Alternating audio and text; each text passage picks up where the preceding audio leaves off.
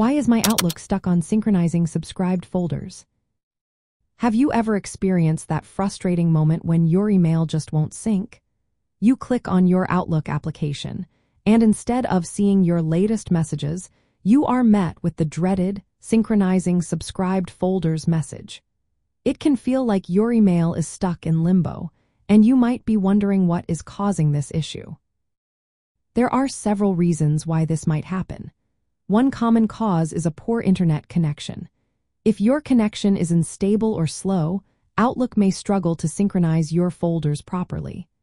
Another possibility is that your email account settings are not configured correctly. This can happen if there have been recent changes to your email server or if your account credentials have been altered. Additionally, if you have a large number of emails or folders, Outlook may take longer to synchronize. This is especially true if you are subscribed to multiple folders or if you have a lot of data to sync. Sometimes, the problem can also stem from corrupted files within your Outlook profile. If the application encounters an error while trying to access these files, it may get stuck in the synchronization process. To resolve this issue, you can start by checking your internet connection. Make sure it is stable and functioning properly. Next, review your account settings to ensure everything is correct.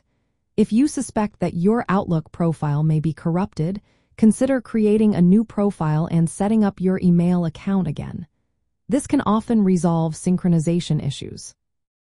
If none of these solutions work, you might want to check for updates to your Outlook application. Sometimes, bugs in the software can cause synchronization problems, and updates may include fixes for these issues.